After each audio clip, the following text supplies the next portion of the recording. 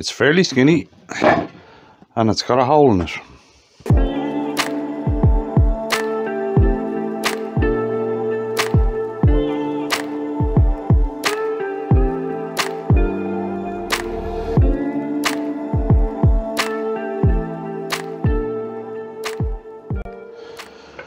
Right, on the lathe I have a piece of tiger wood. It's a really thin piece. Right, it's basically 12.5 across and it's only 2 inches deep. And when I got this blank, as you know, sometimes when I get blanks, they already have resin in it, and this did. It has that resin in it. It looks quite nice actually. Right. What I'm going to do is I'm going to go through another way of handling very thin blanks. Right, I did one before on how to maximize the volume on the inside of one of these of a thin blank. If you haven't seen that video, I'll leave a link up there to it. Right, I've also done standard platters out of them. Again, I'll leave a link up there if you want to see how to do that. But if you want to see how to do it right, standard platters have a really wide rim and a skinny bowl there, right? If you want to see how to do standard platters beautifully, right, you need to have a look at Wayne the Woodturner's channel, right? Standard platters look really nice when the edge is coloured, and I don't really do colouring, but Wayne is brilliant at it. Right, so as I said, what I've got is this piece of tiger. It's, as I said, it's 12.5 by 2. It's already got a hole in it. So we'll get on with this and I'll show you what I'm going to do with it. First thing I'm going to do is round it off, mortise and a foot.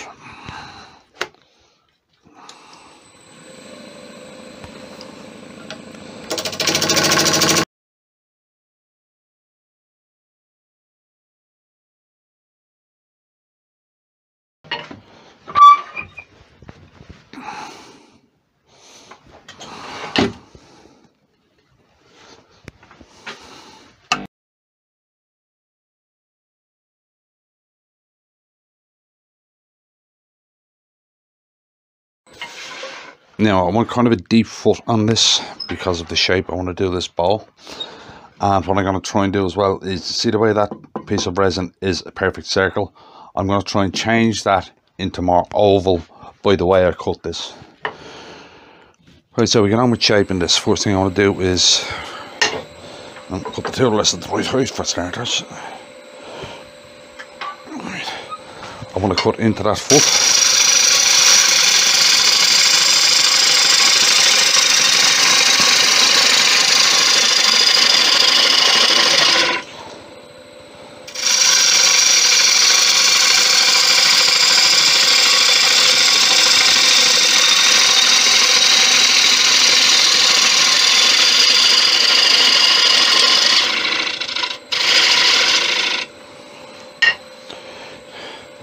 Now start pulling a curve. What I want to do is I want to pull a curve. Right, I've explained this before in a video, right? What I want to do is I want to pull a curve from there to here, so that the bowl looks like it's hovering on the table rather than sitting on it. If you're doing very thin bowls or platters, this will end up with kind of a platter, right? If you don't do that, if you don't put a foot on it, or the way it meets the foot isn't right, it actually looks like it's sinking into the table rather than floating on it.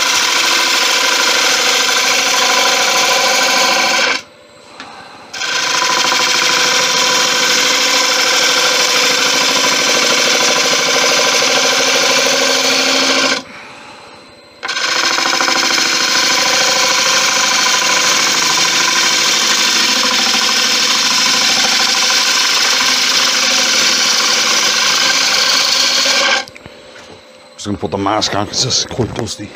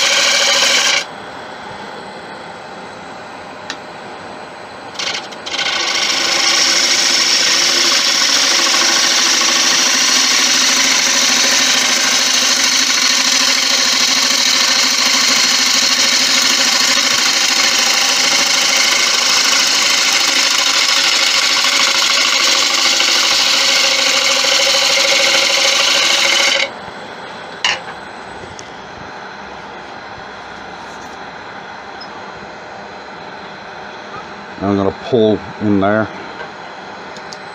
so I can get the curve down into that foot.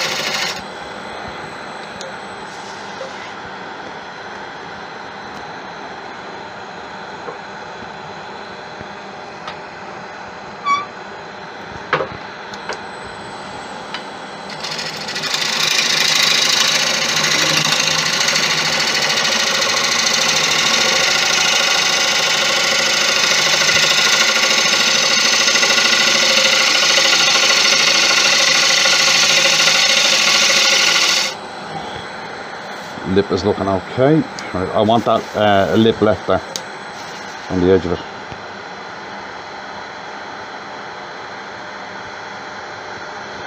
Now I need to clean up that resin a bit with the carbide. It looks like there might be a void in it there, so I might have to actually do something with this resin.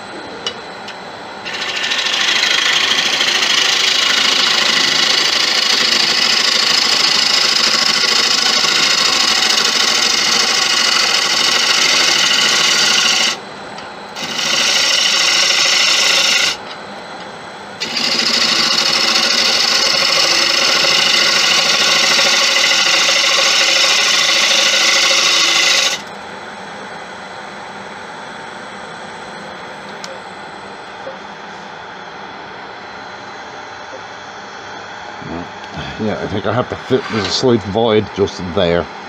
I'm going to have to take this off and fill that void. So I'll do that and be back in a sec. Okay, while I was filling that hole, I decided I don't like that lip on the edge. So we won't totally get rid of it, we'll make it a lot smaller than it is.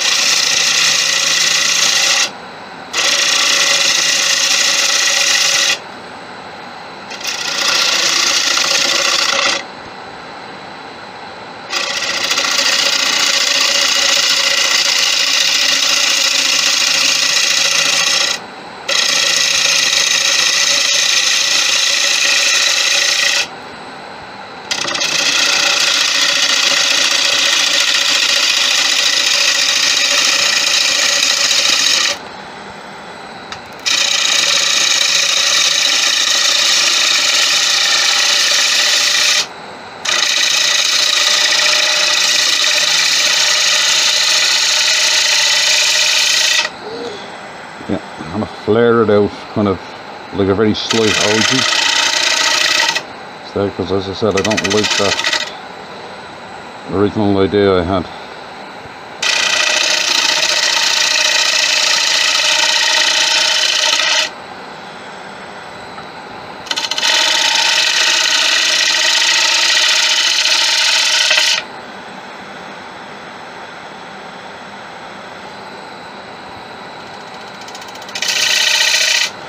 That way I just want that curve to be on the edge to be really clean.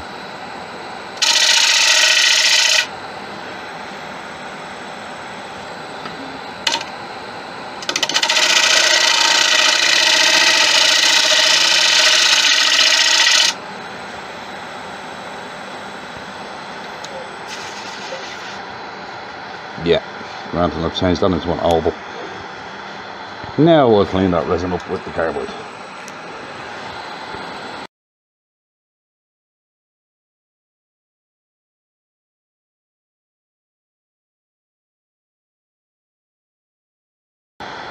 Yeah, that's clearer now. Right then, I'll sand the outside of this, finish it, and I'll be back for the washer grip bit. Now that's something, if you have an idea in your head for a piece, and you're through it and you don't like it, there's nothing to stop you changing it. I had an idea in my head for this piece to leave that edge on. I didn't like it, so I just changed it. So as I said, I'll sand this and I'll be back in a sec. Right then, this week's Yorkshire grip bit is about one of the treasures of the two-a-day Dannon.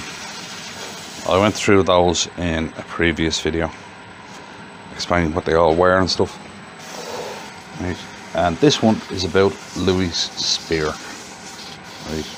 Now, Louis' spear appeared in lots of legends. Sometimes it was under a different name, but if you go into the legend, it was the same spear. Right. Now, in this one, it is called the Dread Spear. And the reason for it is that, as I said in the original video where I mentioned this spear, whoever wielded it always won the battle. But by the time it got this far in history, the winner, or the holder of the spear, always won the battle, but something negative always came out of it. So if the spear was used in a battle, it was a gamble that you either got what you wanted, and whatever the negative thing was a lot less, and you basically came out on top. But sometimes it didn't happen. Right, now this one is from the King's Cycle of Irish legend, right? And it's about two families. Now, the High King at the time was a guy called Cormac MacCourt, right? And he was a good man, but he had two sons, right? Who, let's just say, took after their mother. One was just plain evil, and the other was what they call a conniver. He was always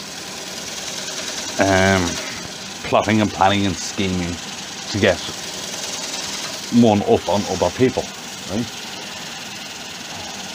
Now, the other family were Clan Desi, and there were four brothers: Angus, Breck, Furid and Echid. Right.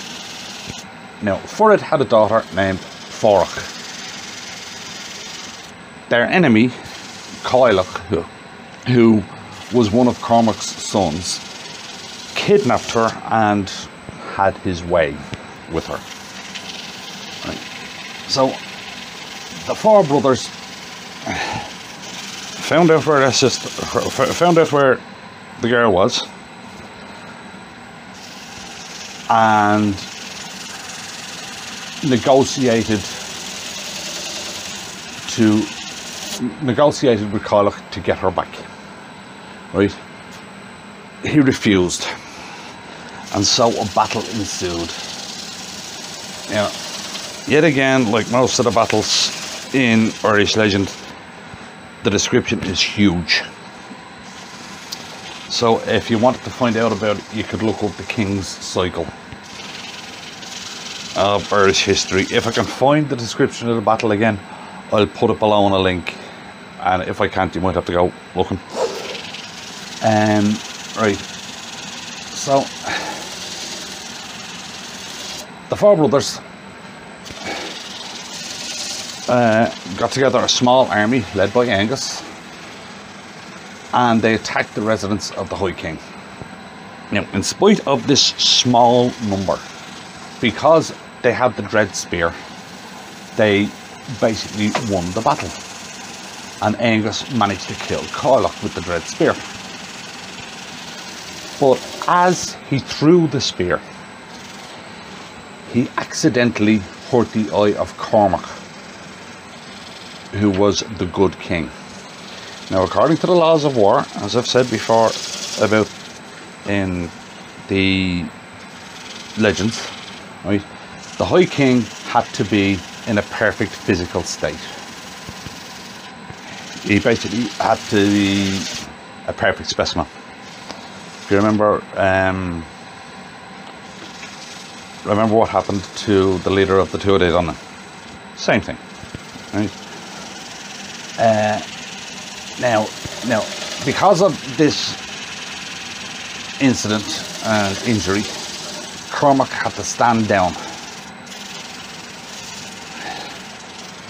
And being next in line was the scheming son. And he had to hand the High King over to him. His son, Carpe Lightchair. And I don't know why his name is like that, but apparently it is. And the lads got the girl back, but they had cost the country dearly. So that's the next little bit of this tale of the Tuatha Dé Danann. That even though they had gone, their weapons were still causing problems in the country. So I'll get on with this and I'll be back when I'm putting the wax on. So I'll see you in a minute. Alright then, just buffing the wax off. It turned out pretty nice. I'm glad I changed that shape from what I was originally having in my head. I think this is nicer. It should look more floaty on the table than the one I had originally in my head with the thick bar here. And the resin looks like it has 2 or 3 colours in it as well. Right there, the resin. Yeah, that turned out quite nice actually. Right, we flip this over and we'll hollow it out. Shouldn't take all that long. So I'll do that and I'll be back in a sec. Right then, we face this off and then we get the hollow one.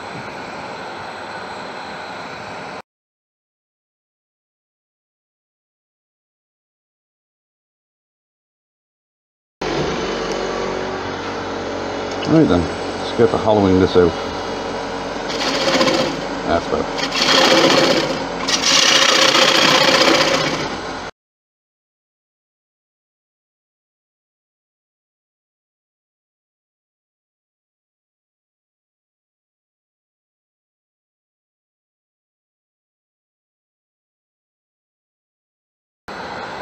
Making sure I'm leaving enough to recut that resin with the carbide so I can get a good cut on it.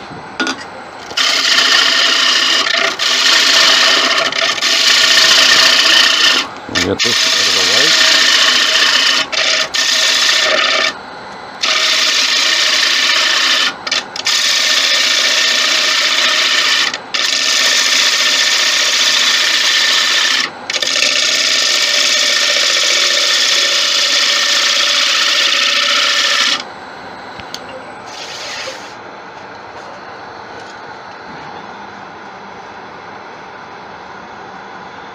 Still a bit thick there.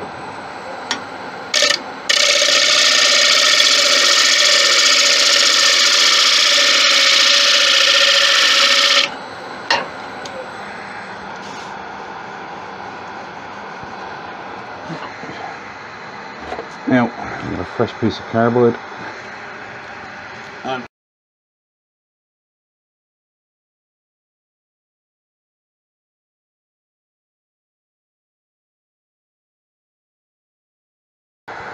Yeah, decent cut on the cardboard or on the resin.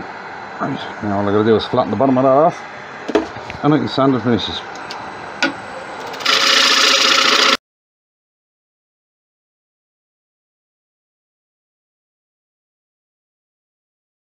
Right then. Yeah, we're good. Right, now I'll sand and finish that, and I'll be back in a sec. Right, I'm just putting the wax off. Turned out quite nice. If I'd have done the resin myself, I'd have put a little less colour in it so that the light shone through better. But it's still very pretty. And as I said, I got to change the shape from a circle to like more ovally. So I'm actually quite happy with this one. That is nice. That is definitely nice. Right, I'll take it off and give you a better look at it. So I'll do that and be back in a sec. Right, and there we have it. Nice little 12-inch serving dish. And that resin. I managed to change the shape to more oval. And it, move it back a little bit, you might be able to see this. It sits up off of what it's sitting on rather than disappearing down into it. I'll slow the camera down a little if I can. See if you can see that. You should be able to see it there, where it sits up off the table. So if you enjoyed that one, if you wouldn't mind clicking like on the video, I'll see you in the next one.